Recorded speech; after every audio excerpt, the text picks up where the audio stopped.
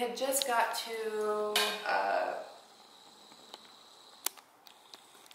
we talked about going to, in the Papoose we met the Mormons, because I remember saying the young gay Mormons. And right, so you moved into there, you got your color wheel. Got my color wheel.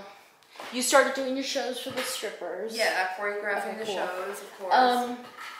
Yeah, and then, doing my routines. right. Now, at the same time, like, you were supposed to be in school, right? Yes. And so what were you actually learning? What was I learning? I was learning how to can peaches. Uh-huh. And I learned how to make salsa. Okay. That's a very And I can't make either one of those now. Oh, and I also learned to sew, which I can't even sew a button on now. Huh. Basically, the best thing I learned how to do is what I was teaching, which was the dancing. Mm. Do you like canned peaches now? Did I what? Do you like canned peaches now? I don't care one way or the other. Oh, okay. I'll eat them, but, you know. Gotcha. I don't love them. I just remember canning, like, there was always a lot of canning going on in the kitchens. I was like, yeah. You know, we're not eating this now, then why do we have to eat it at the end of the world, you know? Right. I figured if the world is ending, then God could at the very least bring us some ambrosia salad, right? Something. Something. Okay, so what were your days like? Okay, so I would wake up and I would have a schedule. You know, I had to wake up at a certain time, and my schedule was, the first thing I had to do is make sure that I looked exactly the way that I needed to be presented. I had to, you know, go and pray over what I needed to wear, which was, you know, the peach dress or the peach dress, you know, like which one. So I went with the peach dress, and I would wear the same color every day.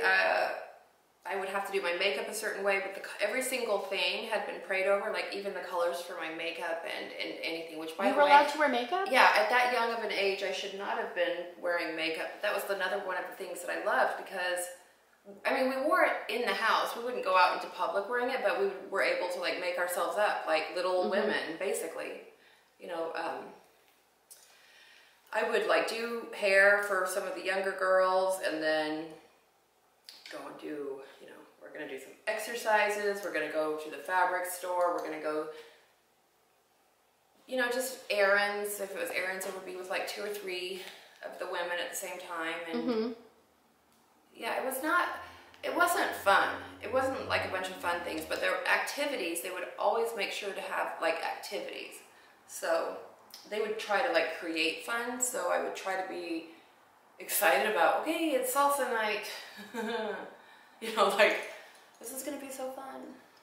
So I imagine there wasn't anyone like just depressed and laying on the couch. No. Everybody there was really happy.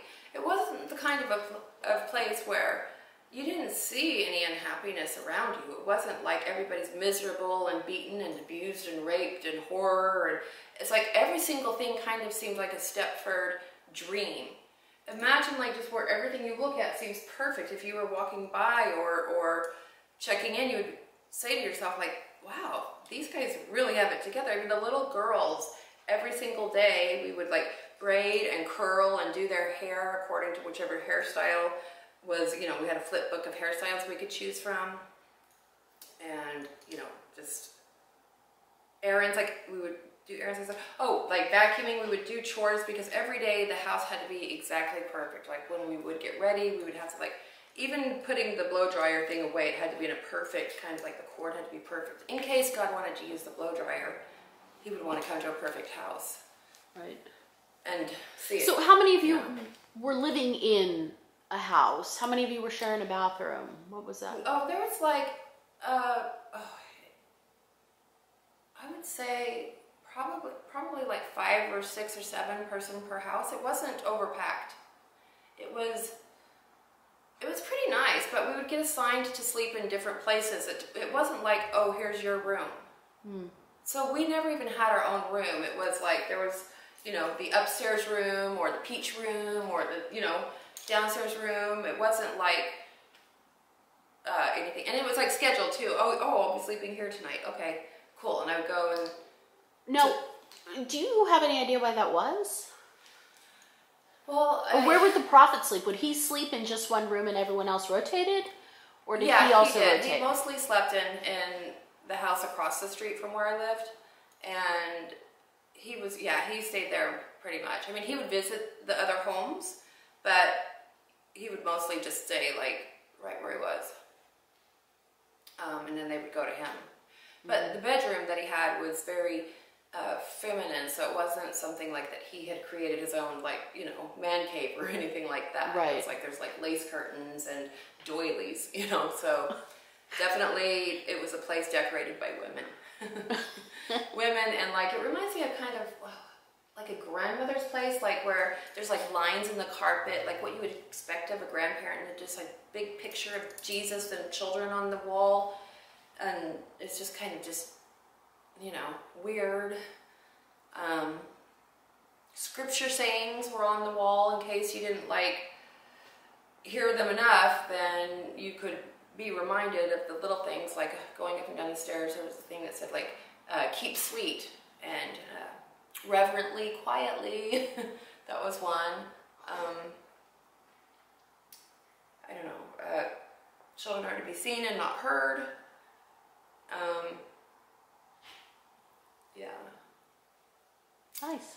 Yeah, something like that. So how old were you at this point? Like 13, 14?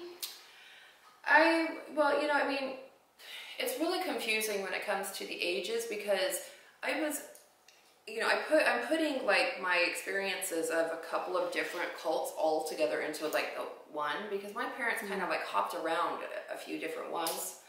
And then there was a time like they sent me up to Montana in the mountains to one. So like I was in this world kind of like of it from like 12, 13, 14, 15-ish. Okay. Yeah. Okay. So what was the one in Montana? What was that like? Pinesdale clan. That's like the Kingston clan. So they...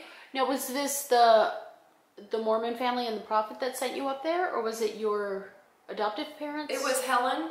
Oh, okay. Helen is basically, she kind of like ran what my parents did. They were just like best friends with my parents. And so Helen would say something like, okay, there's a new sect, a new, you know, group up there in Montana, and I wonder what they're doing. And they seem to be very convinced that it's the truth. Maybe we should investigate. That's the words that they would use. So Helen's girls that are my age, they went up there, and I wanted to go up there wherever they were. As far as I was concerned, I wasn't cult hopping. I was just, my friends are up there. I want to go there. And I remember even going up in the van ride up to the mountains with a bunch of people. I didn't know anyone. There was a little boy in the van that just kept like farting the whole way up there, and it was a nightmare. That's all I remember. Just like, ugh. But how many of you in a van? It was packed. There was barely room for me. Like, I was sitting like this the whole time, all the way up to Montana. And we had a log cabin up there that we lived in that had like no windows or doors. And there was an outhouse, and I milked goats, and it was like pretty crazy. And how many people were up there in Montana? There's a whole there's a whole society up there. I would a couple thousand, even maybe 1,000 or 2 at least. Wow. There's the whole group that's still there. And what's their belief? It's a break off of the mainstream Mormon church, and they have their own prophet. And the thing is, there's so many prophets that are break-offs of the Mormon church, because the Mormon church believes that you can get direct messages from God as a man with the priesthood. All of a sudden, all these men think they're getting messages from God and that they're the prophet. Yeah. So that's how that goes. Yeah. So they believe the basics. They don't do the crazy. I didn't experience any of the crazy like abuse towards children or anything like that in Montana. I saw, but then they moved me into this house with my girlfriend who went up there too, and now there's a house with this guy named Jack, and Jack was he was married to Gail, who was my mother's friend, by the way. So they're older people, and so Jack, he told me too, like, I'm gonna be a warrior in heaven, a a mighty Saint Michael something again with the six-pack and all of that. I mean, it's like, did they have a man meeting and say, hey guys, we're all gonna have capes and swords and six-packs, okay? Like, they'll believe it. Like, I don't know how they came up with this, but I'm gonna be a mighty warrior. And I remember just seeing things that seemed to like be so weird, and I was always trying to figure things out because I knew I was being lied to up there. There was like another girl our age who came in, and she had like hickeys all over her neck one day, and I was like, what happened? Are you okay? Like, I still wasn't putting together hickeys and any kind of like sexual thing, because I wasn't really completely even all there yet in the sexual world. I was really young. Yeah, so she said she was attacked by a bear. I later found out she was, you know, attacked by a jack. Jack, yeah, his name's Jack. The mighty warrior. Oh. She's, from what I've heard, I heard that she had gone mentally ill and that she's in a facility now, that girl. That she had some real issues. As a matter of fact, a lot of the girls that I know that have left that group, that I'm still in contact with, the girls that are my age, one of them, she lives in a new group in Manti, Utah, and I'm just not saying their names on purpose, just for their sake.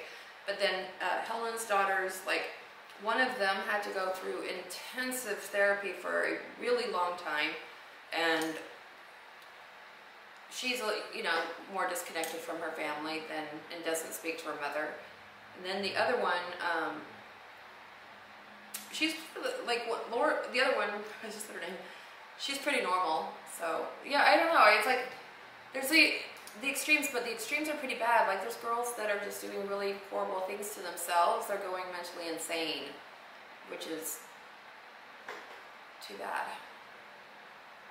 I feel like I'm going insane right now because my mind's just like, ah. So I was up in Montana, and there was like, no, were you still wearing peach dress up in Montana? No, when I was in Montana, then we would wear like long, gunny sack dresses, and they would have like these giant square dances, and in this like huge auditorium. And so I just remember being up there in the mountains with a whole bunch of people just all square dancing all around me, and I just was thinking like, my mom will never find me here. Like, I gotta get out of here. Like, this is really like. I'm a little lost here, like, I'm not fitting in, and especially like, you know, one of the older men decided it would be fun to show me how to square dance. So all I remember is just like, basically being like lifted up by this older man, like swooshed around the floor, and it's like, it didn't even sound like a square dance, it sounded more like an auction, which it probably was an auction for girls, and it just told me it was a square dance. It's like, you know, get your girl, step right up, and to the left, that one's yours. You know, I don't know, like, I really don't know how it went, but like, that's what it seems like.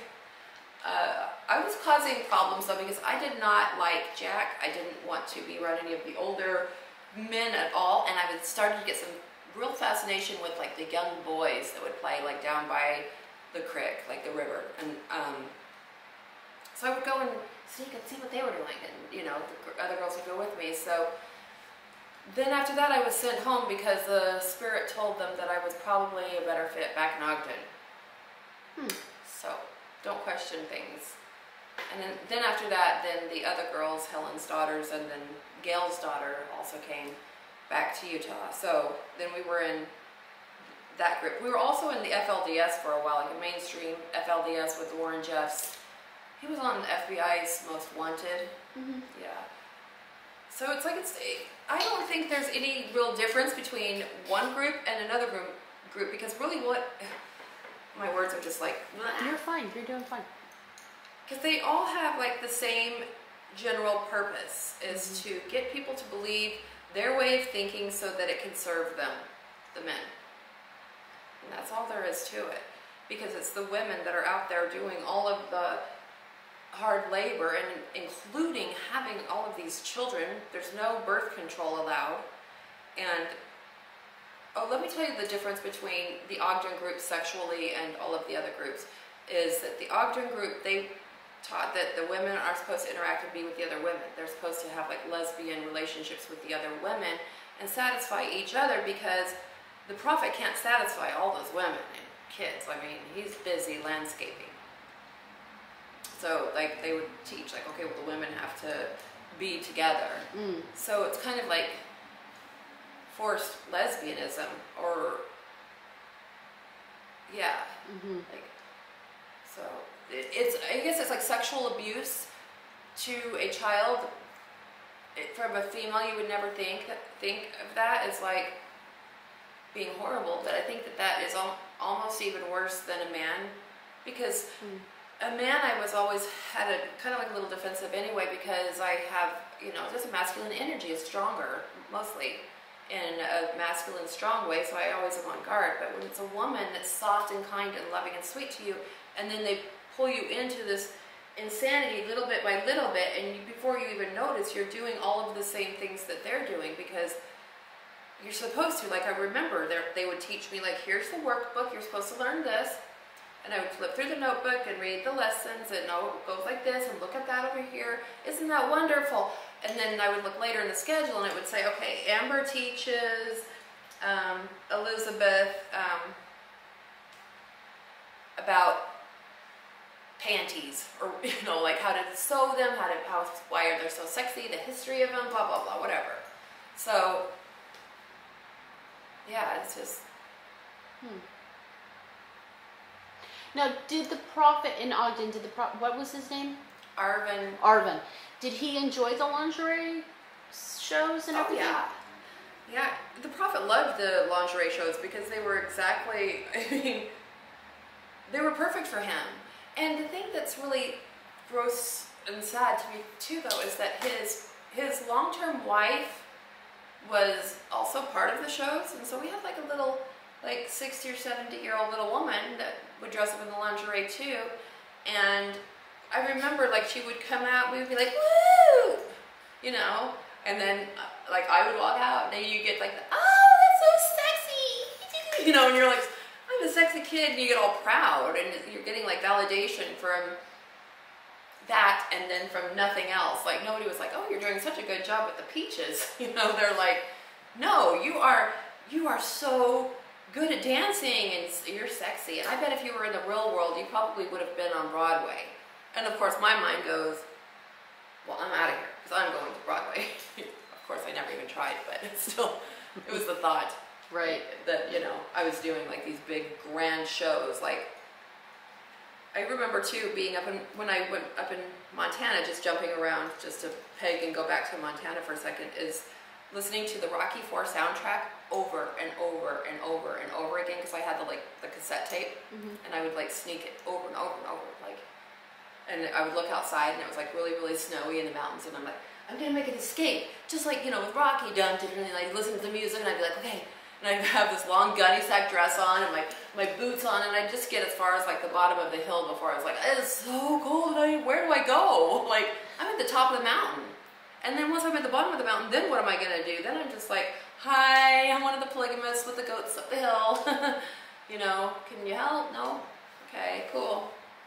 You know, it's like, I tried to like suppress down and squash any of the weirdness and just try to be like, okay, so if something bad is going to happen, or if something is weird is going to happen, or if it's something I don't believe in is going to happen, just deal and just get through it.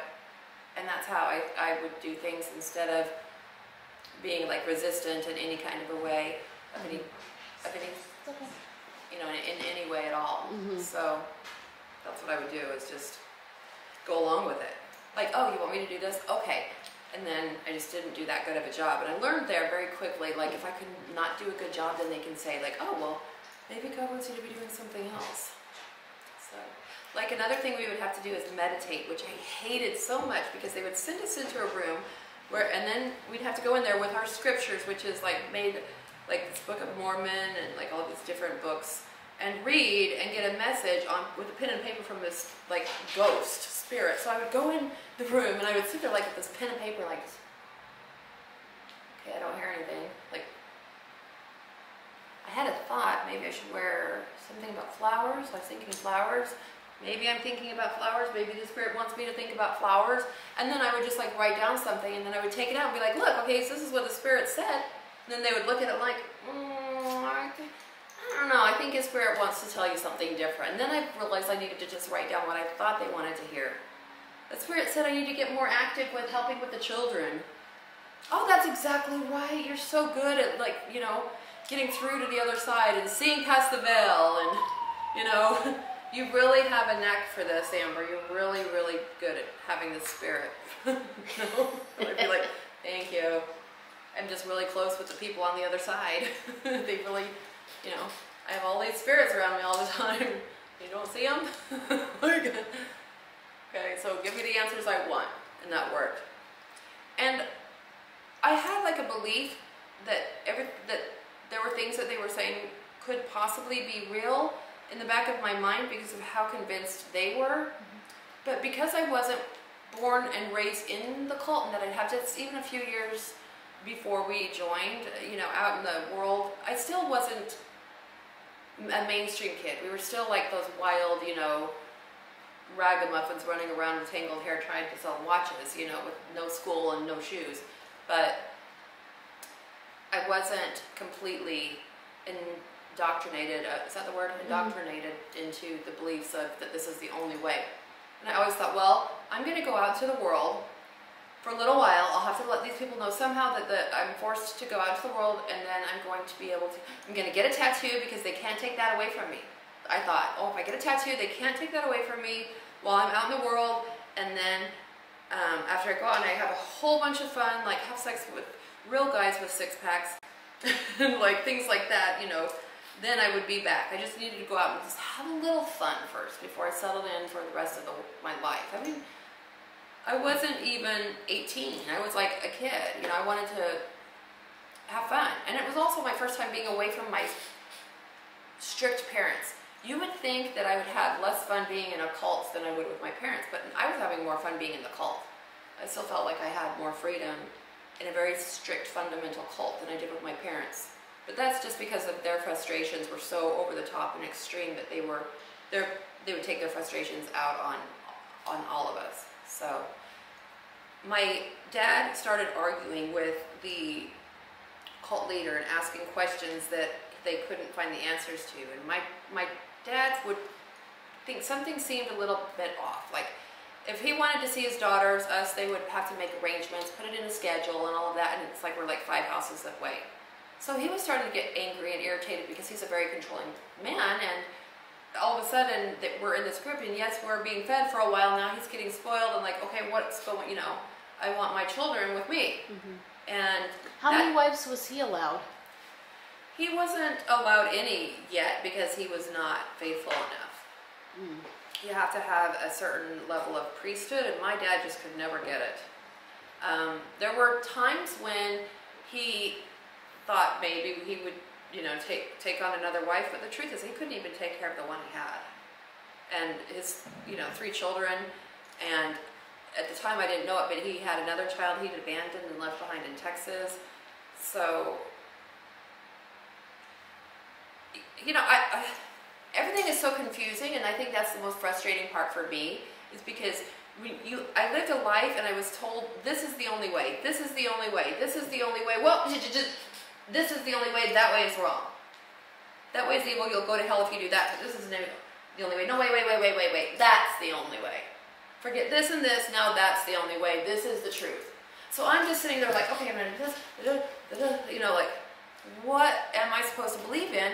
Because at first I had like this straight faith, like, there's God, He loves me, you know, sometimes things are hard, I'll get through it. He hears my prayers. He's going to make my dreams come true.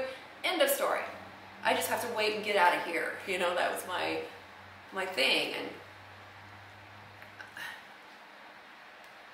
I don't know. Just go back to like, I know I'm like spinning all the way back around. Amber, it's fine. Okay, but like, it's fine. Going back to when my dad was arguing with Arvin, they set an alarm system where they would click a button.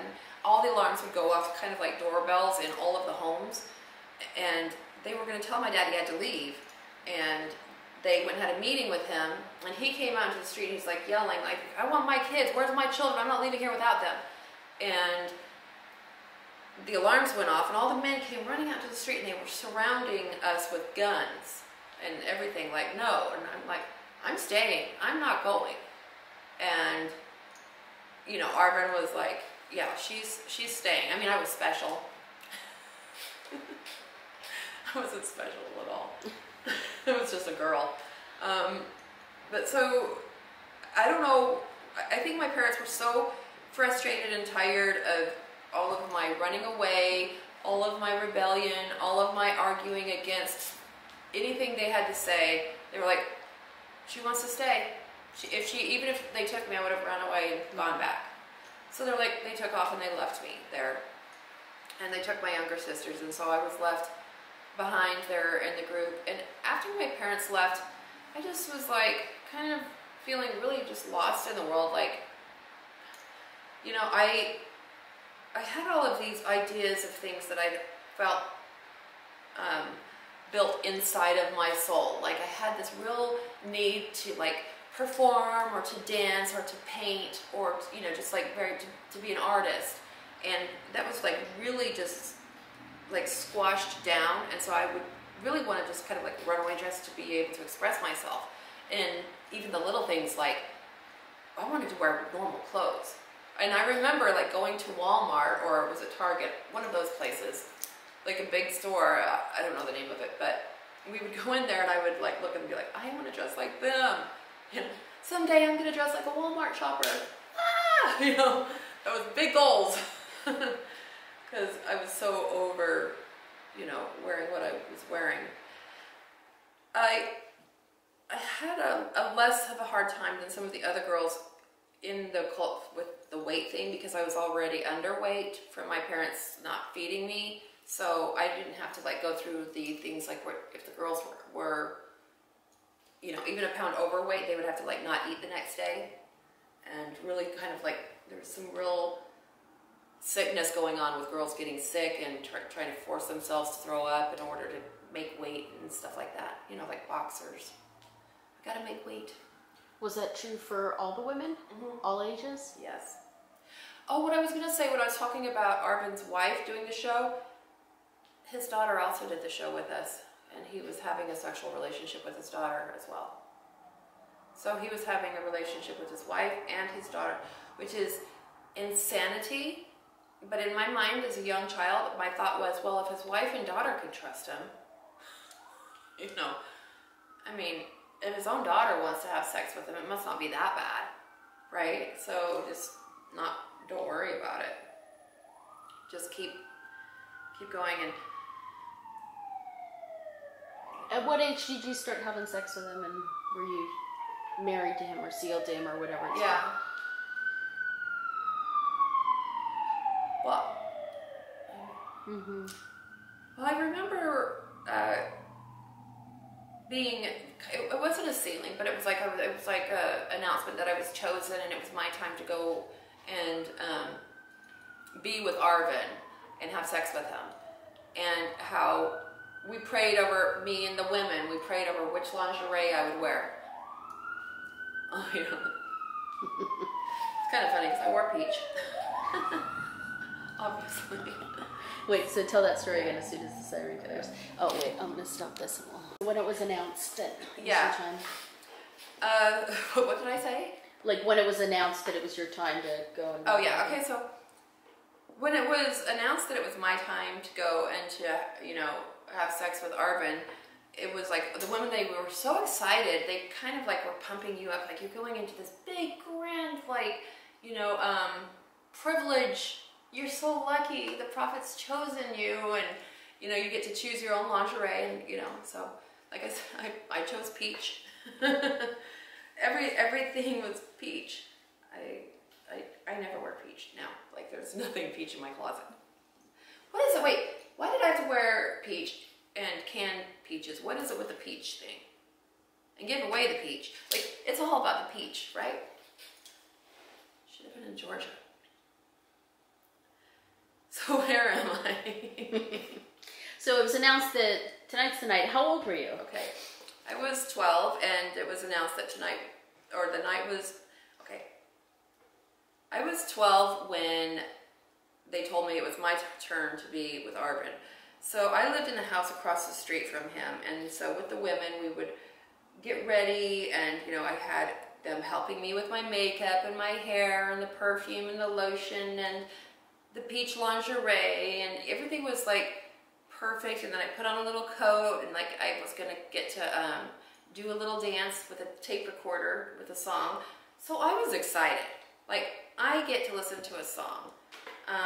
Of course it was a hymn, reverent music, which there's something about like church hymns that make you not in the mood for sex, besides the fact that you're being raped and you're only 12. It can also be a mood killer. Like, it was just kind of like all like a head trip, because I'm used to hearing certain kinds of music in a very reverent way, not mixed in that way. But I did get the opportunity to dance, so I went across the street, and I remember like his wife answering the door, and I went to the living room, and they asked if I would like some tea, and I said sure, and they said, oh, well, Arvin's downstairs, have fun, stinky, stinky. Like it's like some big great thing, and I'm like, you know, like okay, you know. And I had been taken aside by one of Helen's daughters, and she said, there's really nothing to worry about. He has like such a small dick that you won't even feel it. Even if you're a virgin, it's gonna be fine. It's no big deal. And that was comforting, because it turned out to be true. So it wasn't a horrific sort of a thing. It was like a quick and easy, like, I just went in, I completely like zoned out, stared at the lace curtains, and then he fell asleep. The worst part of being raped by him was actually having to lay there for the entire night to sleep beside him. Like, I wanted to get up immediately and just bolt. But it was my privilege that I got to spend the night with the prophet of God. And I just kept laying there like, God, why can't you make him like good looking? And I remember I asked him that because I was young and naive. I'm 12, and I'm like, so why aren't you good looking here on earth then? I don't understand. And he said, well, it's a test to see how loyal and how faithful you are on earth. And he's like, it's so cute, Amber, because you did the same thing when you were in heaven. Actually, he called me Seraphina, not Amber. And nobody else called me that, but he called me a different name. Maybe he didn't even know who I was. Who knows? Like, maybe he thought maybe there was another girl, Seraphina, and I just thought it was my heavenly name. Did he think he knew you before in heaven? Yeah.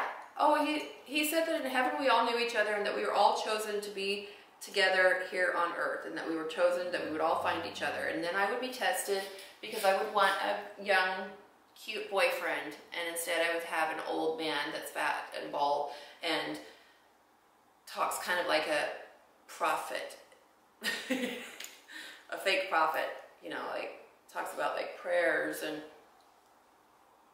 lingerie. Prayers and lingerie. Okay, so you had sold some of the lingerie to some strippers. Yes. And you had gotten along with them, you liked them, they were from the outside world, they had other music, they had other clothes, so you really, like, they were big time for you, right? Yeah, the strippers were amazing. I loved, like, doing shows for the strippers. They would come and it's like sit on the couch and, you know, in the living room with, you know, like picture of like Jesus on the wall, which didn't really go with the lingerie, but they didn't let me do the set dressing. I would have made it completely like cool, like, you know, Staying Alive or something, or Dirty Dancing, since that was the only movie I saw. It's all gonna be Dirty Dancing everywhere we go. But oh, I couldn't even listen to the music from Dirty Dancing because it was so evil, from the world, carnal. I keep losing my thoughts. Where was I? It's okay. It's okay. So,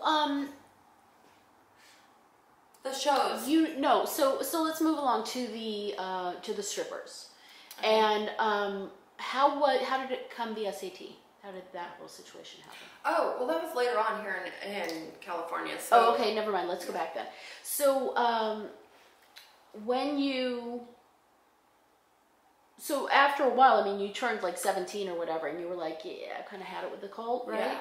And I went into So repeat that again. Yeah.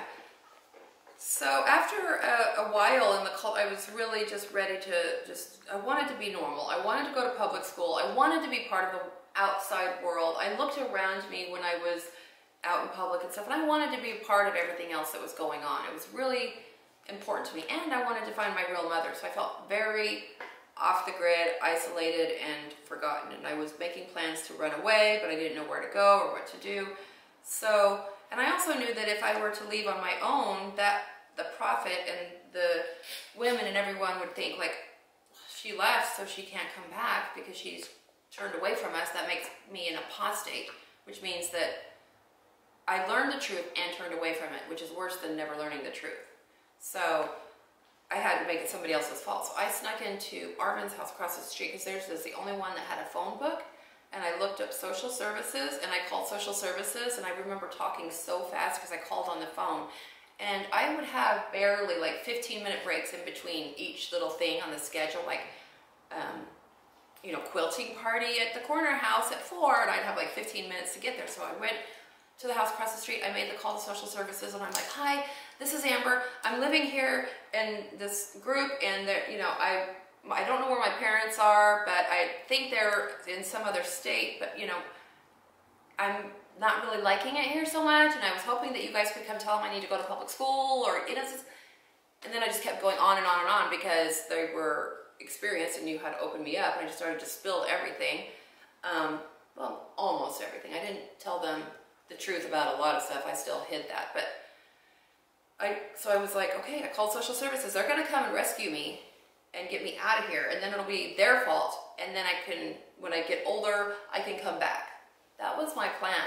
Like, I never really wanted to be, like, taken away. But then what happened is the FBI came in and raided the place. So everybody got taken away.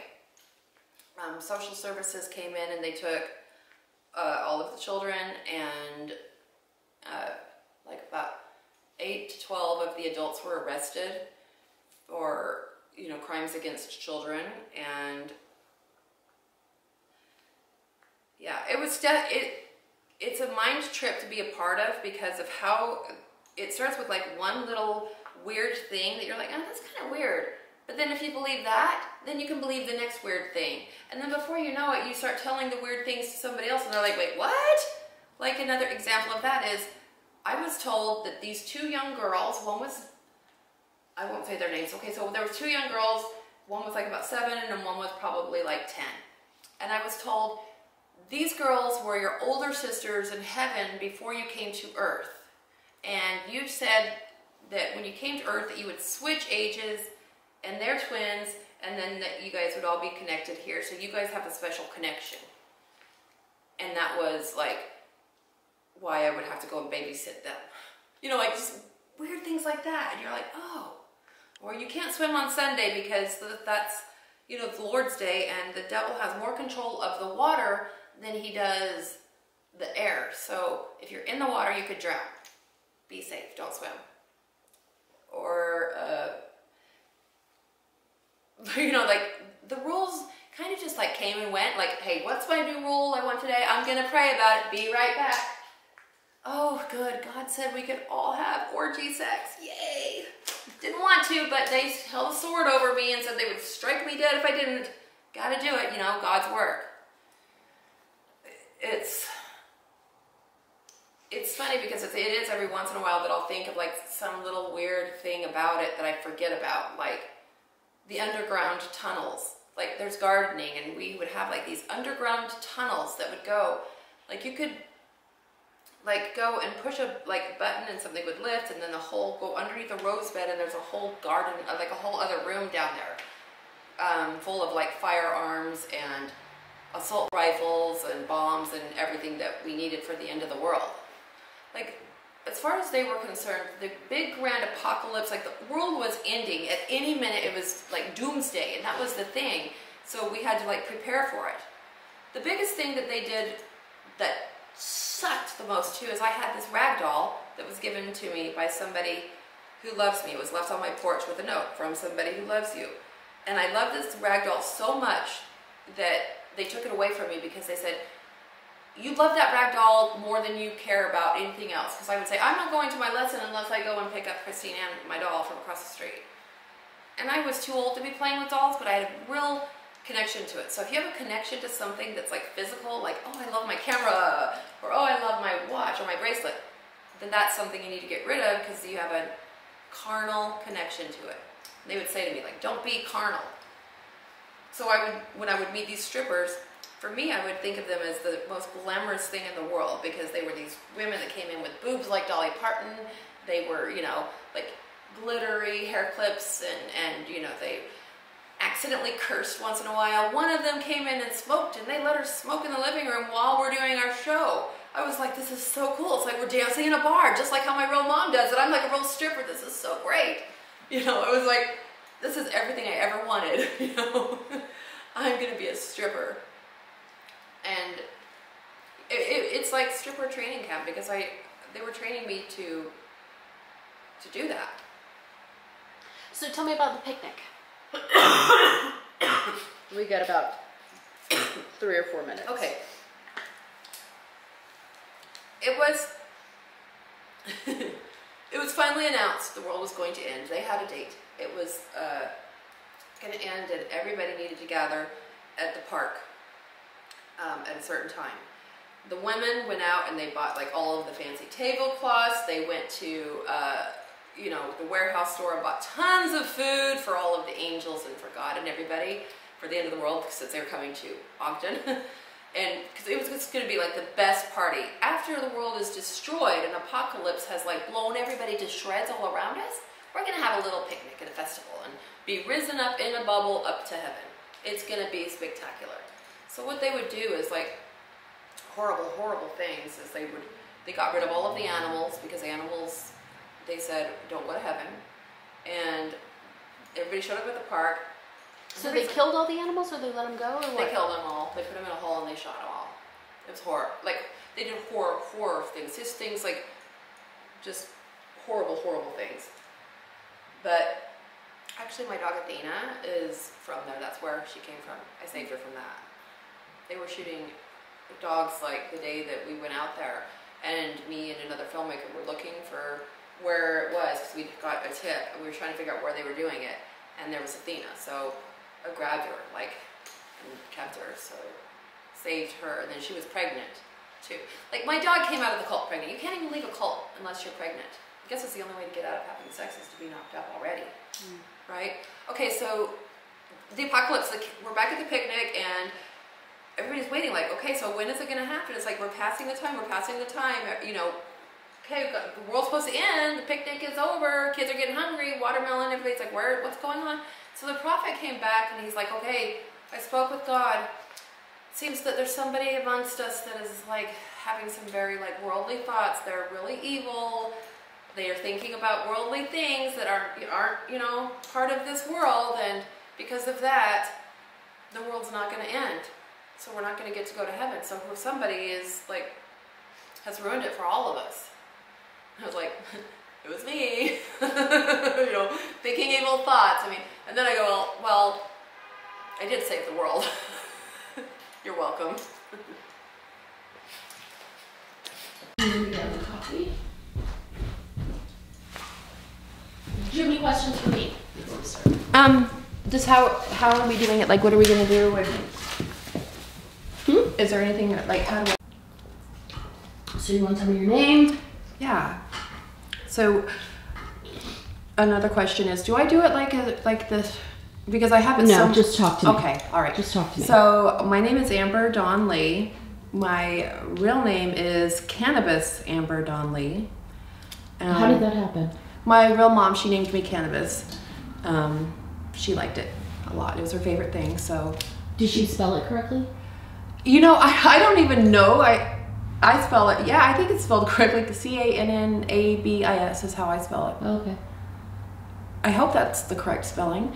But, you know, then again, she was drunk, so who knows how she spelled it. And another thing is, when I was born, she had a fake ID at the hospital with me. So there was like some woman that had a kid that didn't even know it. You know, like she had stolen a driver's license from some woman and used it at the hospital with me. Yeah, so there's no... Do you know why? Because she was running from the Rainbow Children is what I had heard. What's the Rainbow Children? Some kind of like a different like extreme cult. Weirdly enough, we have like a lot of the similar like side-by-side stories, except for, I didn't rob a bank and all of that stuff, right. But our stories are very similar. She was kidnapped when she was a baby too. So yeah. Did she ever find her birth parents? Did I? Did she? She did. She found her birth parents, and then it was a little bit too late for her though, because she lived a really hard life with so much trauma. Like her real dad kidnapped her when she was a baby, told her that her mother was dead and that she had killed her, put her out for prostitution and stuff like that to support them, and they were on the run. And how old was she? She was when she was a baby up until she was... for the prostitution. Oh, she was a prostitute when she was like 12, 13. And then she got really into drugs, and she met her real family later on. They'd been looking for her, so she met when she was about 18, and then they were like, hi, and they were together, like, do you want to go to college? And she's like, well, what? Like, who, what's going on? Like, she was just thrown into a completely different world, and which had to be hard too, because she has sisters. So she was looking at her sisters thinking probably like, I could have lived this life. Yeah. So I feel really, really kind of a real connection with my birth mother. It was the thing that I used like my entire life. Like I was always searching for her, thinking she was going to fill a void for me, for sure. She was going to be the one that like filled that empty space. And she was the one, like, when anything was happening wrong that I didn't like, I would be like, well, at least you're not my real mom. Yeah. So when they would say things about her, like she's a drug addict, she was a stripper, she's, a liar and a thief and a manipulator, but gosh, she's so sexy, I'd be like, that's what I want to be when I grow up. Like a complete fuck up that's cute. Like, that's what I wanted to be, like... Goals. Yes, goals. And you know what? I did it. Like, I don't know how. It was a lot of work, but I did it. No, she was, like, so... Hold on 1 second. Let me come in a little tighter.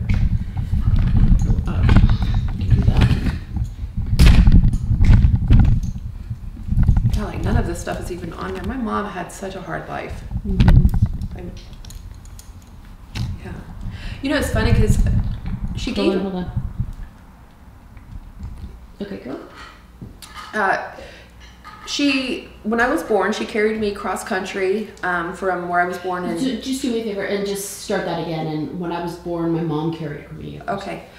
So when I was born, my mom, she carried me in a papoose on her back, it's like one of those like Indian backpacks that are really cool, like with the fringe on them and stuff. And she carried me in that cross country hitchhiking, and she got to Dallas, Texas, and downtown Dallas there was a head shop called the Abovo Head Shop where they would sell like drug paraphernalia and things like that. So she took me there. How old was she? How old was she? She was 18. Okay. She was 18, and I was... Was she on her own? Yes. Yeah, she was completely on her own. I have no idea who my real father was. She never mentioned who it could be or anything like that. Yeah, I never really like cared about who my real dad was. It was always about my mom, that maternal connection that was missing, I think. I think I probably had enough men around already telling me what to do that I didn't lack that. So, yeah. So she shows up at the head shop. So she shows up at the head shop, and she really did basically trade me for a pipe. And the jokes I always say, like, she traded me for a pipe and a black light poster and some stuff. Then I was always like, But really, what happened? Really, she traded me. She went in there and she started talking to the guy in there, who is now my dad, and was like, listen, I'm having some problems. They're turning my heat off. Can you just watch cannabis for a little bit? And he was like, let me call my wife, Patsy, who he called on the phone. She wasn't there that day. And she's like, bring me that baby. Yes. And she was like, cool, I'll be back in a few weeks. And they're like, okay. And she left, and I was there, and she never came back. And then they saw... Did she leave her name? Yeah, she left her name. It was her first name, Beverly. But then she had like a stripper name, which was Rose. And then she took off, and they just kept me. And then they saw on the news that she had robbed a bank.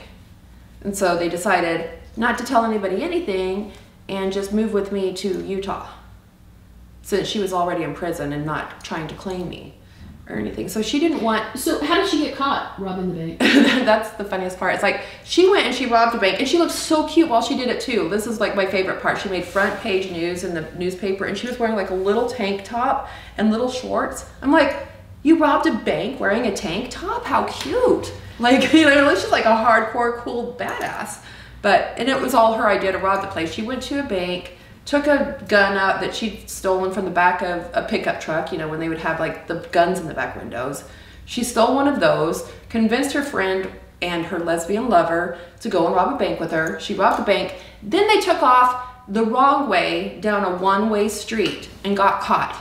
And she was hiding in the trunk with her lesbian lover girlfriend. So were they stopped for driving the wrong way on a one-way? She didn't even get caught robbing the bank. She got caught driving the wrong way on a one-way. Straight to And what did they do in the trunk? Do you know?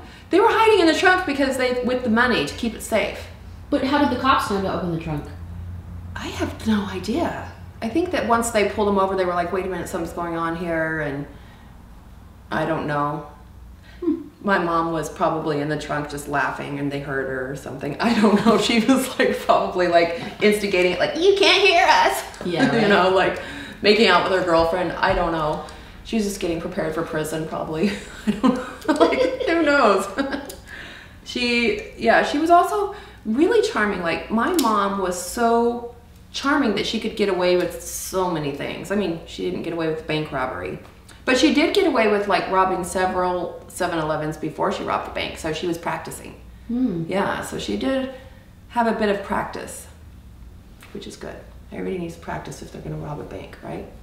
I would think so. Yeah. I would do practice for a lot of things. It's good. Exactly. All right, so you're an infant. Yes. And you're with... So I'm with Ross and Pat, who are now my new parents. They didn't officially adopt me until I was about 3 years old, when finally they realized they needed to get some paperwork going and stuff like that. So they moved with me to Utah because at the head shop there was some Mormon missionaries that came in, and they started giving my new parents like lessons. So imagine like this old hippie couple. Well, they were younger. A young hippie couple, like just sitting there smoking cigarettes and rock music playing, and they're having like events at the head shop and stuff. And there's Mormon missionaries. Like there couldn't be like a more extreme. So. And where was this? What state was this in? This was in Dallas, Texas. And so they got baptized because they did a prayer to see if they could stop smoking. They stopped smoking cigarettes and decided to go straight. They went straight. They became Mormon, you know, like the mainstream, like I am a Mormon, kind of Mormon. And then they got the message from God after they prayed about it. Because now they learned that they can just pray about things instead of like figuring it out to get an answer, you know. So like, should we move to Utah? I think so, yeah. And so then they moved to Utah, which is the promised land. So like, when the world ends... Wait, hold on a second. Back it up. So how does that go? I pray about something and I get an answer. Yeah. So like you could pray about something, and the way that you get an answer is if you have like a burning of the bosom is what they say, or like that feeling is like the spirit. Or you could just have gas. Either way, you know, like, or a tummy ache. It's the same kind of thing. And I think, yeah, it's like, this is the new philosophy is if somebody tells you to pray about something, don't. Just don't pray. I mean, that's not the way to get answers. It's the same way to get answers, like if you shake like an 8 ball and like look at the answer, like, oh, same kind of thing. But my parents were really uneducated and very ignorant. And I'm not saying it in a mean way. I'll say other mean things about them later. But like they were just very ignorant. How much education had they had? They had up to high school education, but they didn't really know a whole lot about the world, about how things worked. They were always really curious about things around them, but in really small ways. They thought very small. Their thinking was very small. It was like what's present right here in front of us.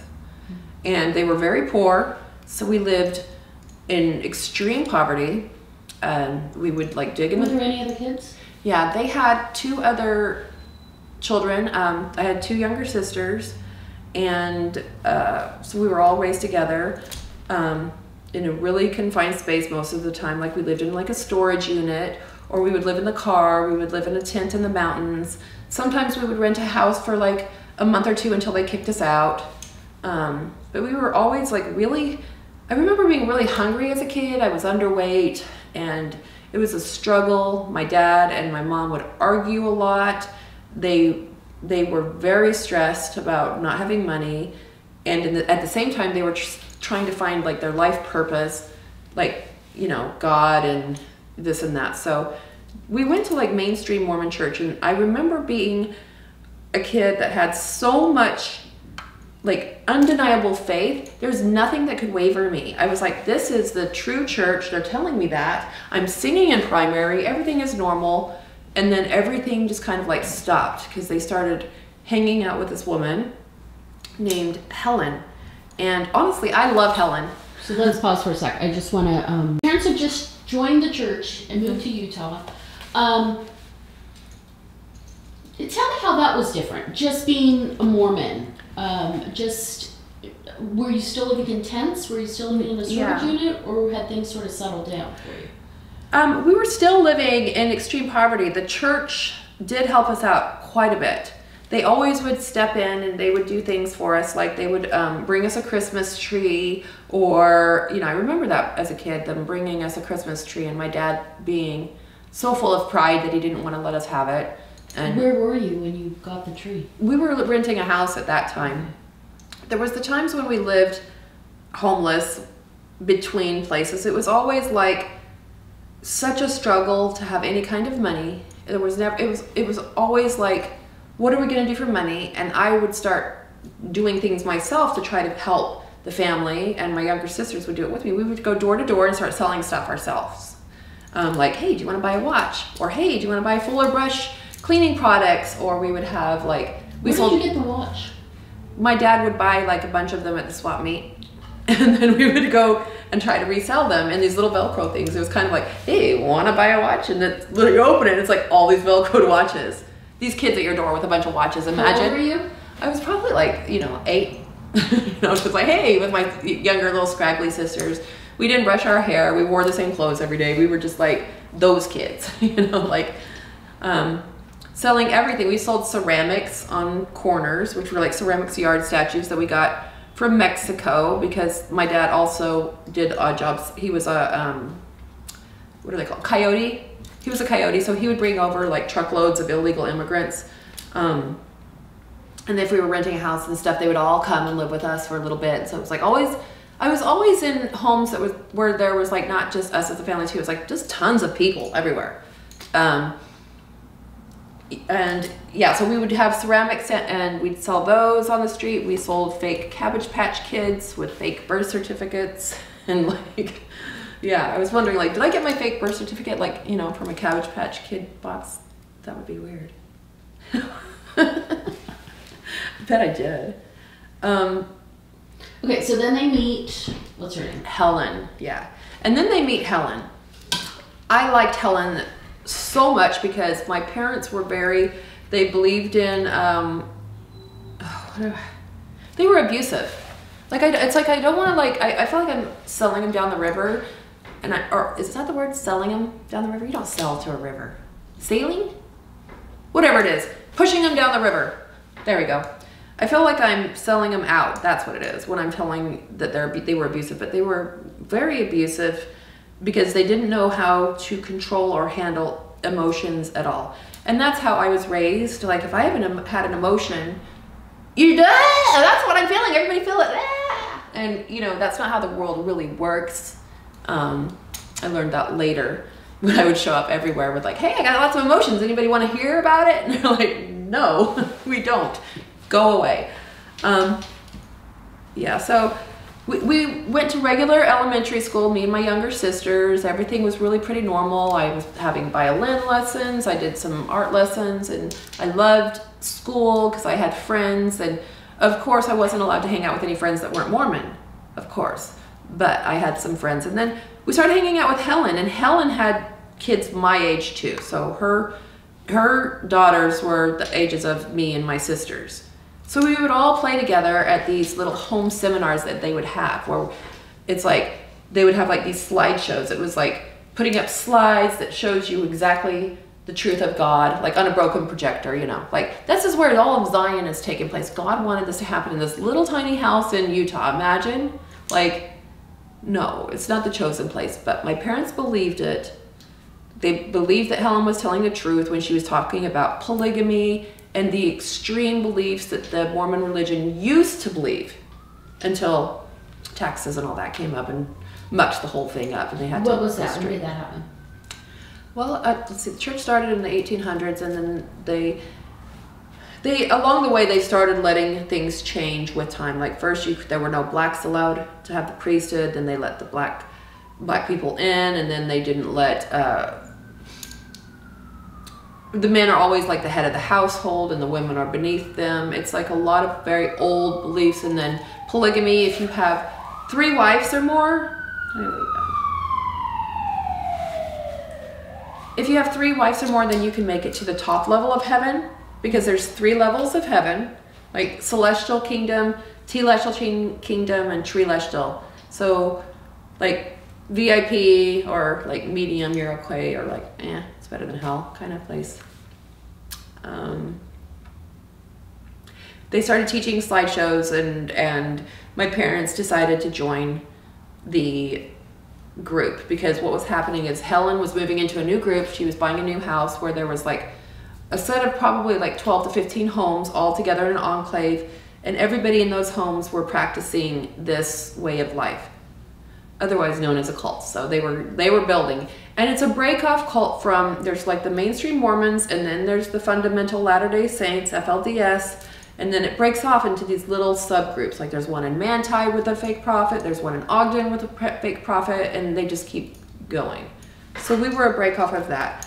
So we followed Helen to this new place, and it was amazing because at this place they had food, lots of food. It was kind of like, I felt like this really is heaven, because every single thing seemed like really perfect on the outside. Like the homes were all really beautiful. They had like amazing gardens, because the prophet was also a landscaper on the side. So he would make these amazing, immaculate like gardens and landscaping. So we just looked like we were really, really great, except for that we were a cult. We had to look perfect every single day. Like our hair had to be done, dress, and everything was chosen for us. But what they did when we first showed up is they separated me from my parents. I want to say that too. So my parents were not sitting there looking and watching everything that they were teaching me. They were learning their own things at Helen's house, but they had sent me down the street where the young girls went, Helen's girls went, and I went to the prophet's house, because we were special. How old were you? When I got there, it was like about 12. Yeah, about 12. And how many? 10, 11, 12. So there were how many girls, what ages, living in the house with the prophet? Okay. There were girls living at all ages with the prophet, from 3 years old on up. And the 3-year-olds were part of what he called the sister council, which means that they were chosen to be his brides. They just weren't grown up enough. You know, they had to at least be like 11. You know, I don't know. So we all lived together, and I was actually really excited when I found out like that the prophet wanted me to be one of his wives, because he was known for having like the prettiest wives, and I wanted to be chosen as one of the prettiest. And if I was going to be, you know, like a sister wife, I wanted to be one to the prophet, like, hey, he's the guy at the top. I'm marrying good. I mean, when he dies, he is no longer going to be like a big fat bald man with bald. Yeah, he was, well, I'll show a picture of what he looks like. And then you can see, but in heaven, he would say that he was like really hot. He's like, in heaven, I'm a warrior for God. I carry my sword, and I have a cape, and I have a 6-pack. Like, he looks like, I don't know why he would wear a sword and a cape in heaven. And he's like, and I'll always be 20 years old. And I remember asking him, like, why aren't you 21 so you can at least buy beer in heaven? And he's like, well, in heaven, you don't have to use an ID. I was like, he's so smart. So he was planning on drinking in heaven? Yeah. Even though on earth, that's not part of the belief. Well, you could drink. You could drink in the cults, just not in the mainstream. Oh. Yeah, and you could have coffee in the cults too, which is very evil, but we did it. What else was considered evil? Well, the outside world was a place that was so, they called anybody that wasn't us the outside world. And we were not allowed to talk to people in the outside world because they were all against us. And anywhere we went, like even to a grocery store or anything, there always had to be 3 of us for women together. Not 2, because 2 could talk each other into something. But if there's a 3rd, then you will stay behaved, I guess. Which I always was getting into trouble. I would go to the grocery store, and I'd like turn on the radio a little bit and get in a big argument. I remember turning on the radio and there was that song, like, in the car? Yeah. And I was like, that song, ooh, baby, do you know what it's worth? I can't sing. Ooh, heaven is a place on earth. And they're like, turn off this devil music. And I'm like, how can it be devil music if it's talking about heaven on earth and that's what we're creating? It's a good song and I really wanted to rock it, but no. They decided no, because they didn't really, it's like the women always would go to the men and, can we do this? Like they would do all of the thinking for the women, which is, a nice relief if you don't feel like thinking for yourself. You just like, hey, what do I do now? Okay, okay. And it's really kind of, I guess it's like the same way it is in prison. You just become used to it. Like, oh, you're supposed to do this and you're supposed to do this. And I had a schedule made for me every single day. And what kind of things were in your schedule? I would go garden in the morning. I would do, gardening. And then I would go to like the fabric store with these 2 other people. And then I would come back, or I would have to fix the little girl's hair, which was our younger sisters in the sister council. And their hair had to be like completely perfect. And in case, Jesus wanted to show up, we needed to always look our best. And the house had to be completely clean and perfect in case Jesus wanted to show up. Because it had to be like the perfect house of God. And if you think about it, like God, the Almighty God, if there is a God, would he want to go to like a little small house in an enclave like subdivision in Ogden, Utah as his place in all of the world to like be at the end of the world? Yeah. That is not what's happening. So, yeah, there were a lot of, it was pretty strict there, but I was really happy because I got to spend time with my friends, other people my age. I didn't have to listen to my parents. I was always very rebellious against my parents from the very beginning. I didn't let them just say something and that be the way it is. I always questioned everything, and I would argue against everything. I was never the type to just, oh, we're gonna do this, well, okay, but why? Just like I asked you before we're doing this, okay, what are we doing again, even though I know, like, I don't know. But then I would argue back. I was really just a young girl who was confused and didn't know what I was doing. I was just there flopping around, really. We would have family home evenings, so we would study scriptures. We didn't study anything like math or science or anything like that because I'd been taken out of school in the 3rd grade because my parents didn't want me to learn like evil things like about the world, or like to learn that they're psycho. And they were abusive too. I think they wanted to keep me out of school also so that they could get away with more, and I wouldn't go to school and be like, hey, guess what they did, because I was always trying to get out. Always trying to run away, I always caused problems from the very, very beginning. And I always wanted to like meet my real mom, and that was also something that was really important to me. So I never had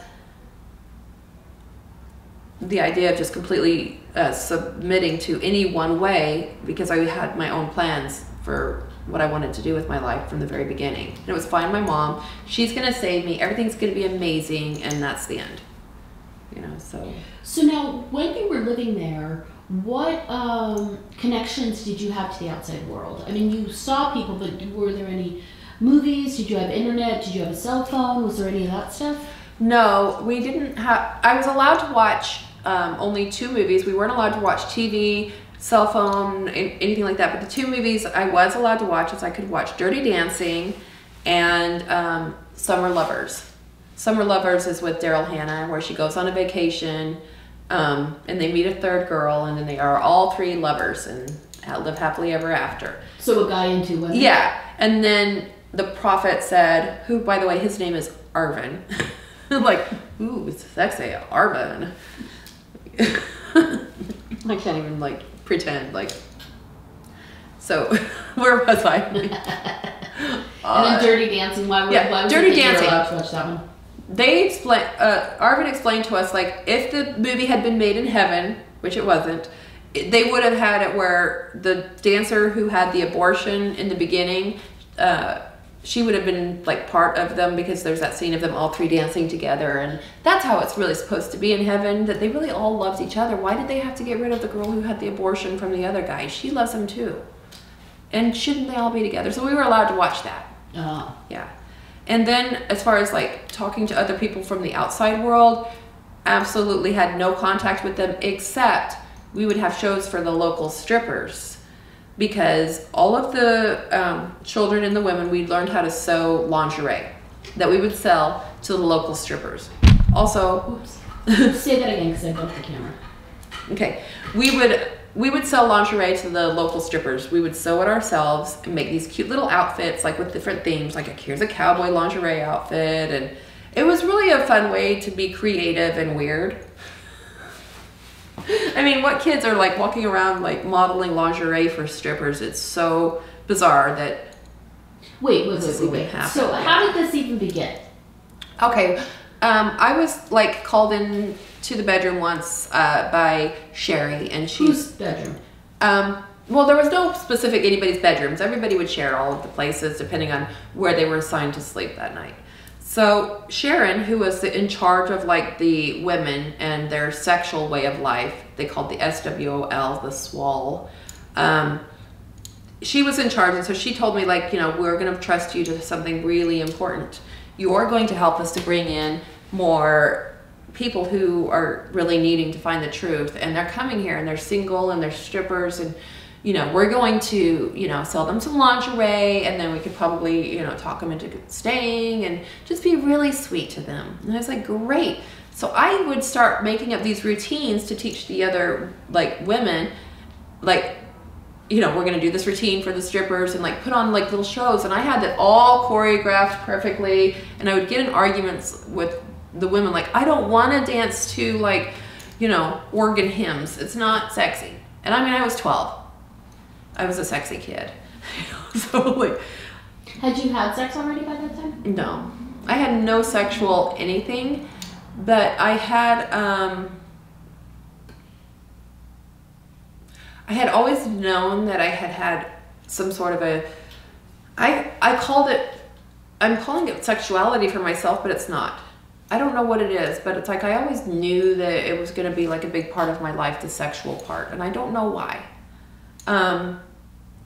Just being sexualized so young, I also craved the sexuality part because I thought my real mom was like that. So, and I would be in dramatic situations, like even, you know, when it came to like, when I was raped, I would think, is this how my mom felt when she was like out in the world and doing stuff? I wonder if she felt like this bad feeling, or did she feel this? And I would go through my own emotions and wondering, trying to compare it to like hers, like, is this, you know, I didn't really know what to do with them. And also remember, I was completely uneducated. I didn't know anything from the 3rd grade all the way up until high school. There's that huge educational gap. I mean, everybody else is learning things like math and science and those things, and I'm learning how to be a good wife and mother and seductress. So I was basically in stripper training camp, you know, like that's what it was. So we would have the shows. I would put on the... so how many people would be in the show, and where would you do it? And... we would just do the shows in the living room, and there would only be like one girl to come just at a time, or, you know, and she would, this dancer would come, oh, hi, nervous. She'd sit down on the couch and probably was thinking, what is going on? How did I get into this? I didn't know that. I was behind the couch hiding, ready for my part. And so excited about this routine. It's gonna go fantastic. And I would go out there and I would do my show and I was so excited, and I would be like, this person from the outside world, she's wearing jeans. You know, I'd be like, that's so cool, because we were all dressed in dresses every day. And it just seemed like she was free to wear whatever she wanted. You know, we got to choose nothing for our clothing or makeup or hair. When we first arrived, they did like a color wheel, like God wants you to wear, and they'd move the color wheel to my face. God wants you to wear, and they chose the color for me, peach. I was like, I don't think God wants me to wear peach. I think he wants me to wear like red. They're like, no, the devil wears red. Peach is your color. So everything I had, all the way down to my panties and everything, was all peach. Peach everything. So they knew like that's what I was allowed to wear, and I always wanted to change different colors, but no, I wasn't allowed to, so. But the lingerie was a way to really express myself. So even though I was like out there dancing in like lingerie as a child for an adult, in my mind, I was on like a big Broadway show.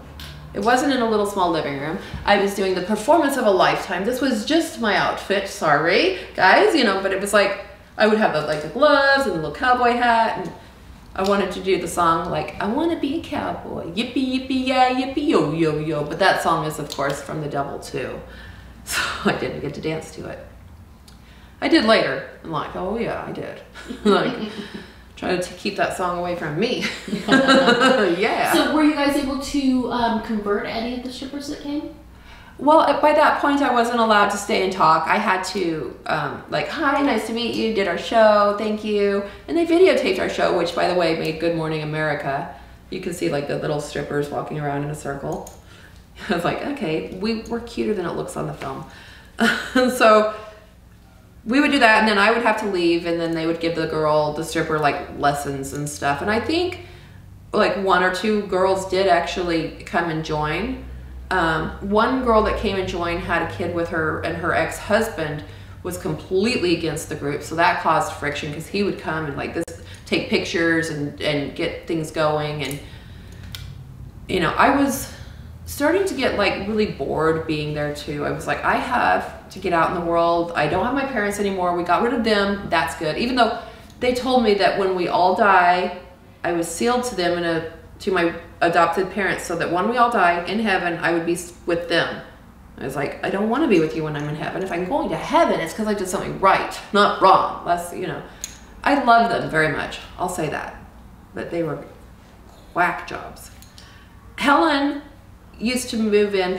She would move in families, and I know I'm going all like this, but that's okay. That's why there's editing. Yeah. So Helen would come, and she would invite like families to live with her. So imagine her poor kids. They're like, actually, stop. So let's start. Yeah.